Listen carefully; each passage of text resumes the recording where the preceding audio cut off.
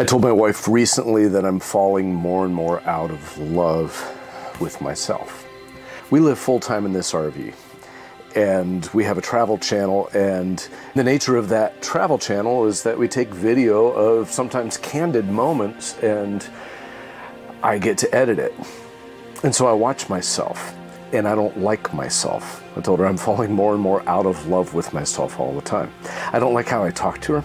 I don't like how condescending I am. I don't like how passive-aggressive I am. And these are things that if I didn't have to look at myself, I wouldn't know it. I would insist that my heart is kind and patient, and I would never be passive-aggressive with my wife. I would never be condescending, and yet when I watch the footage, man, I don't like me. I'm falling more and more out of love with myself all the time. I'm condescending, I'm a know-it-all, I am impatient, I'm irritable, I can be angry, I'm fearful, and that comes out in anger. I don't like me. And I can be defensive about it, and that's one of the things I see is that I'm defensive. I could be defensive about this and say, that's not what I'm like. I'm not like that at all.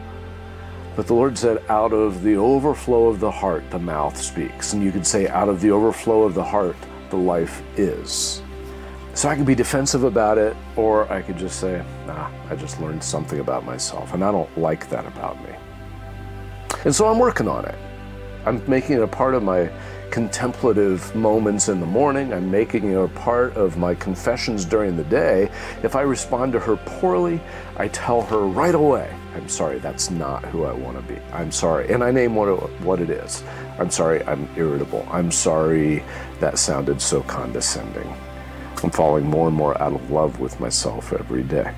Now, when I turn to Scripture, it's a lot like looking at that video content, if I allow it to be. If I read Scripture and it tells me that I'm a sinner, I can say, no, I'm not. You should see my heart. Or I can say, yeah, this is the mirror. This tells me the things about myself that I don't yet understand. I can be defensive about it, or I can say, okay, I'll deal with the reality of this. I wonder how often you open the Scripture as a mirror, as video footage of yourself. Not to defend yourself against it, and not to sit in judgment on Scripture, not to sit in judgment on God for claiming that you are a sinner, that you have erred, and that you are still inclined to err. I wonder how often you open up Scripture not to argue with it, but to let it show you yourself, to let it hold up a mirror for you to see, oh, that's why I need Jesus. That's why I need a Savior. That's why I need to learn over and over and over again, through and through and through, to make this private and public confession that, Jesus, you are my Lord. You are my Lord. I am not my Lord. I die to that. Lord, you are my Lord. I live to you. So I want to ask you, how often do you open up the Scriptures to let it sit as a mirror for you?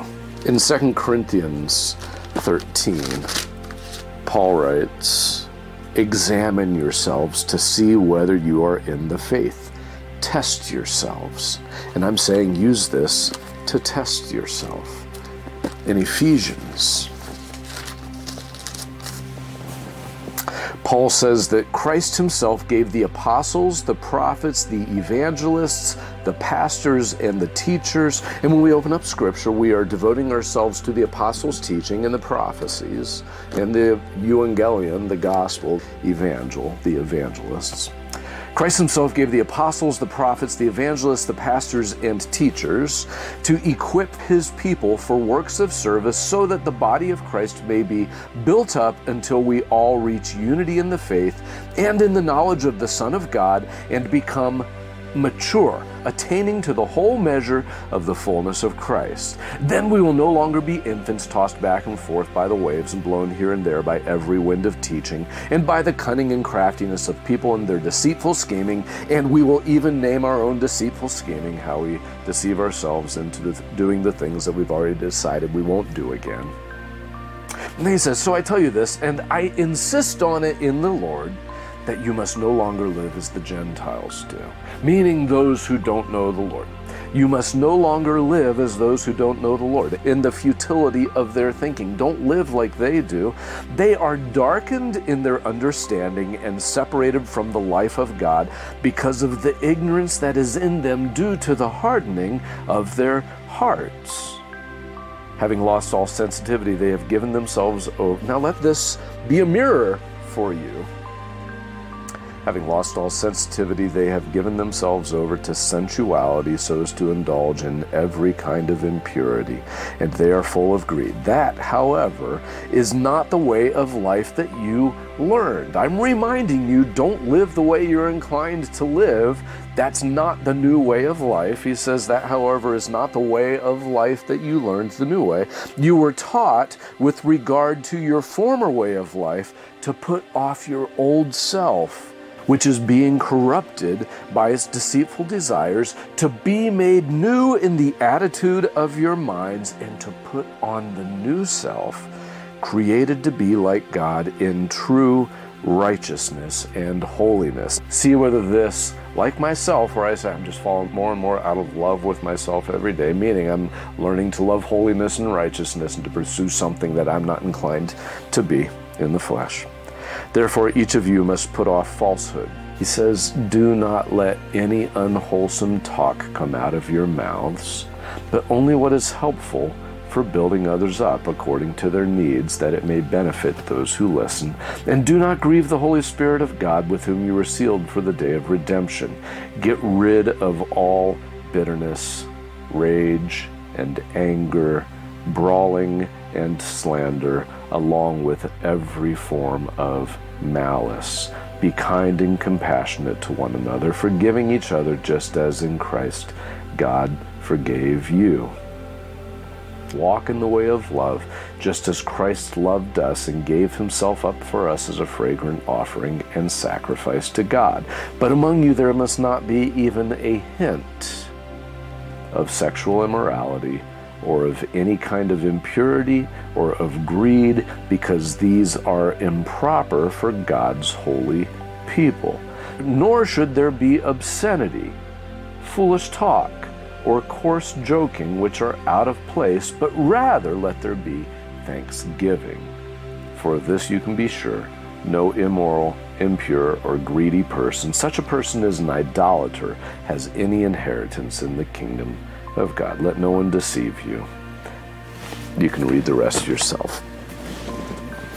I wonder if you've bought into this lie that we're supposed to love ourselves, that we're supposed to learn to more and more love ourselves, that we're supposed to become in love with ourselves. It's a lie. It's a lie. Become more and more in love with Jesus. Colossians 3, set your minds on things above. Set your hearts on Christ. Revere Christ and worship him. Bow your life in his honor. Stop looking into the mirror to gaze upon your loveliness. Paul says elsewhere that those who judge themselves by themselves are not wise. It's foolish. Stop gazing at yourself to reawaken love for yourself. That is not where the strength is. That is where the weakness is. Rather, stare into Scripture. Let it be the mirror that shows you yourself. If you object to it, don't argue with it. Accept it. Accept it. Are you falling more and more out of love with yourself every day? You should be.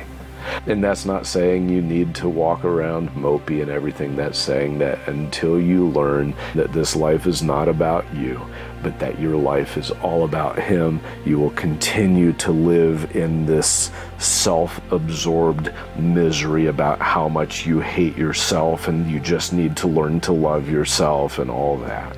But when you die to self, and when you prefer Christ's honor above your own, and when you are quick to confess your failings and your needs, and you are quick to every day say, I'm a sinner, Lord, in need of mercy. Thank you for your mercy. When you learn to do that, then you can live with gratitude that's rooted in reality, not in just what you wish things could be.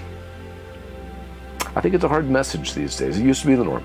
I think it's a hard message these days for people to hear because we have been so inundated with this false teaching that we just need to love ourselves. Love God. Love your neighbor. Do that, and it'll go well with you. So, I'm falling more and more out of love with myself every day, and it's good. There is peace there, and there is joy there, and there is a speaking the truth in love there. And that's what I do to you today. I hope you receive it. Amen.